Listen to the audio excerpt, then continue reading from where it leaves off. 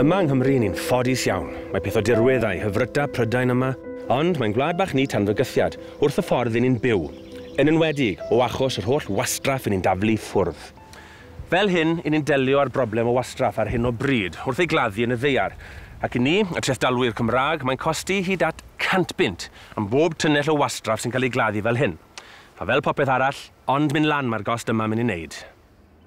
Dyle llawer o'r gwastraff yma fod wedi cael ei ailgylchu, a gallwn ni gyd chwarae rhan i leihau faint sy'n cael ei gladdu wrth lleihau faint ni'n daflu ffwrdd yn y lle cynta, a wedyn ailgylchu cymaint ac mor aml a sy'n ffosib.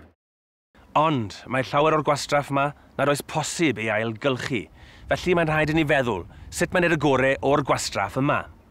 Nid yw'r safleoedd claddu ma'n bert, maen nhw'n gwastraffu adnoddau naturiol ac yn neud niwed i'r amgylchedd. Mae'n broblem ddifrifol sydd wir angen sylw, yn enwedig gan ein bod ni'n rhedeg allan o lefydd addas i gladdu yma yng Nghymru. Wrth ystyried y rat bresennol o ddefnydd, byddwn ni wedi'r rhedeg mas o'r llefydd yma mewn rhyw 7 mlynedd. Hefyd, i feddwl ein bod ni'n claddu 2.5 miliwn o dynelli o wastraff i'r ddeiar bob blwyddyn. Yr un peth, a 6 car rygbi ar ben ei gili i ddwnder stadiwm y mileniwm. Mae tipyn o ddefnyddiau naturiol a deunydd crau yn mynd ar goll man hyn dyle fod wedi cael ei ailgylchu. Ond i ni'n edrych ar y defnyddiau na all gael ei ailgylchu. Achos bellach mae yna dechnoleg newi sydd yn gallu delio gyda'r defnydd yma mewn ffordd sydd yn bendithiol i'r amgylchedd ac yn fanteisiol i'r gymuned. Mae hyn bellach yr un peth a sgubo'r broblem dan y carped. Y gwir amdani yw bod ni'n ffili dianc y ffaith. Mae'n rhaid i ni edrych ar ffyrdd newi o gael gwared o'n gwastraff ni. Yn y ffilm fer yma, ni'n mynd i edrych ar Ynni o Wastraff. Ffordd mae'r dechnoleg newi yma'n gallu'r troi'r gwastraff i ni'n ffeili ailgylchu i fewn i ynni a gwres, a defnydd mewn cartrefi a busnesau lleol. Wedyn, ni'n mynd i edrych ar sut mae'r dechnoleg yma'n gweithio'n barod mewn ardaloedd arall o Bryden. A siarad gyda rheini sy'n gweithio yno i weld sut mae'r fath lefydd yn cael ei rhedeg. Hefyd byddwn ni'n siarad gyda rheini sydd yn byw'n agos, i weld os oes unrhyw effeithiau, ac yn ola, gweld beth yw manteision creu ynni allan o wastraff. Dyma sefydliad sydd yn creu ynni allan o wastraff, tebyg i rheini bydd yn dod i Gymru. Mae hon bellach wedi mo'n gweithio ers rhyw 20 o flynyddoedd.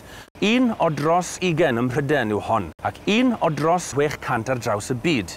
Yn barod, maen nhw'n ei gwaniaeth mowr i faint o wastraff sydd yn cael ei gladdu, ynghyd a rhoi bendithion mowr i'r gymuned leol. Ar gyfartaledd, mae safle sydd yn creu ynni allan o wastraff yn defnyddio ardal o dir o 6 hyd 17 o erwe.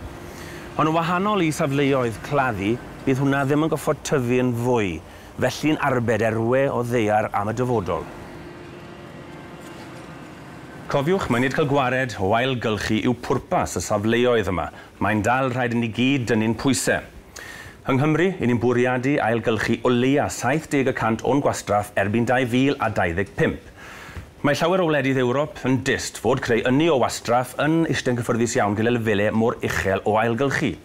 Bron yn ddieithriad mae gwledydd gwyrddau Ewrop, rheini sydd ar lefelau ucha o ailgylchu, sydd hefyd ar nifer mwyaf o safleoedd creu ynni o wastraff. Gyda'r gwastraff i ni'n ffeili ailgylchu mae'r broblem, hwn sydd yn goffod cael ei gladdu. Yn wir, mae strategaeth Gwastraff Cymru yn gweud, dyle gorsafoedd adennill egni fel hon cael ei gyfyngu mewn maint, i gyd fynd gyda maint y gwastraff i ni'n ffeili ailgylchu. Fod rhaid llosgu'r gwastraff fel rhan o'r broses, mae technoleg fodern yn golygu ei fod yn un glân. Technoleg sydd symud mlaen yn bell o'r hen fforneisi a ddefnyddiwyd yn y 70au, a nawr maen nhw llawer mwy cyfeillgar i'r amgylchedd. Ychydig o fwg a llygredd sydd yn dod o ganolfan fodern fel hyn sydd yn creu ynni o wastraff.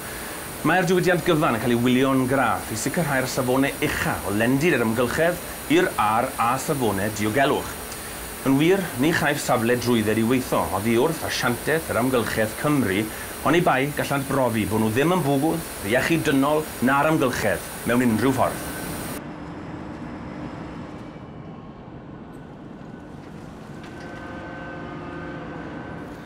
Felly sut mae'r fath safleoedd yn creu ynni allan o wastraff? Sut mae pobl yn teimlo am fyw yn agos iddynt a beth yn gywir yw'r manteision i'r wlad yn gyfan ac hefyd i'r gymuned leol? Mae Wastraff yn cyrraedd y safle ac yn cael ei ddethol rhag ofn bod elfennau ynddo gall gael ei ailgylchu. Mae'r gweddill wedyn yn mynd i fewn i ffwrnais a'i losgi ar dymerydd o 850 gradd. Mae hyn yn creu ager sydd wedyn yn cael ei ddefnyddio i droi tyrbain sydd yn creu trydan i'r grid cenedlaethol. Mae'r broses hefyd yn creu gres sy'n cael ei arwain bant mewn pibellau i'w resogi adeiladau a busnesau lleol. Mae'r mwg o'r ffwrnais yn cael ei lanhau gan systemau modern i sicrhau bod cyn lleied o lygredd a phosib, felly'n cydfynd â chanllawiau llym iawn sy'n diogelu'r amgylchedd. Mae'r safle gyfan yn cael ei wylio'n graff o hyd i sicrhau ei fod yn glynu at amodau llym ei drwydded amgylcheddol. Wedi'r llosgi, mae llidw'n casglu ar wylod y ffwrnais, sy'n cael ei ddethol rhag ofn bod metelau ynddo gall cael ei aildefnyddio yn y diwydiant adeiladu. Bydd rhywbeth fel 20% o'r gwastraff wnaeth gyrraedd y safle yn benni lan fel llidw. Gall gael ei ddefnyddio mewn prosiectau adeiladu ffyrdd, a dim ond 2% o'r llidw bydd rhaid claddu yn y diwedd. Dyma'r llidw sydd wedi atal gan y systemau glanhau aer. Felly dyna sut mae'r fath safleoedd yn gweithio, ond beth yw'r effeithiau ar y gymuned leol? I think it's very important for local residents to have a say to find out what's happening with the energy recovery facility. We used to meet about every 3 months, but as time has gone past, we only meet maybe once or twice a year because the concerns that were originally here have forgotten them, and they realise now that they're more at danger by living on a busy road with all the emissions from all the vehicles that go by. It allows the council to provide a lower cost service. So therefore, because we're not sending our waste to landfill, we're sending it to the energy recovery facility, we're not basically paying the tax that comes on top of taking waste to landfill. We're processing approximately 225,000 tonnes of waste a year. That's 225,000 tonnes of waste diverted away from landfill, and we're harnessing the energy from that waste.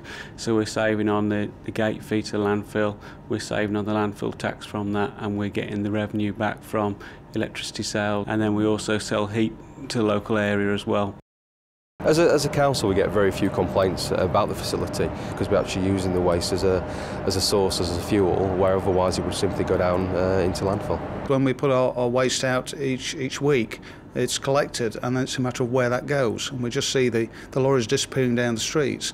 We all produce waste that we don't want, and rather than that being just buried in a hole in the ground, it's used for good purposes, for something we all need. That's heat and power.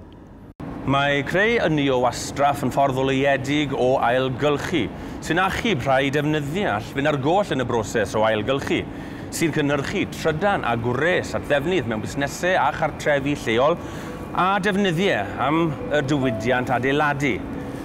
Yn y diwedd, mae peth o'r llidi yn goffod cael ei gladdu, ond mae hyn llawer llai na'r gwastraff oedd cyn y broses. Nid yw claddu'n gwastraff yn ddewis am y dyfodol. Mae'n gallu creu problemau ogleion, dwst a llygoed. Mae gallu'r llygreddu cyrsiau dŵr a rhyddau nwyon dinistriol effaith y tŷ gwydyr. Mae hefyd yn wastraff o adnoddau naturiol gwerthfawr. Mae'n amosib i ni fynd trwy bywyd heb greu rhywfaint o wastraff, ond beth sydd yn bosib yw i leihau faint o niwed mae'r gwastraff na'n neud i'r amgylchedd. Mae creu ynni allan o'r gwastraff yn un ffeili ailgylchu yn mynd tipyn o'r ffordd i ateb y broblem o gladdu. Mae'n rhaid bod yn well na hyn.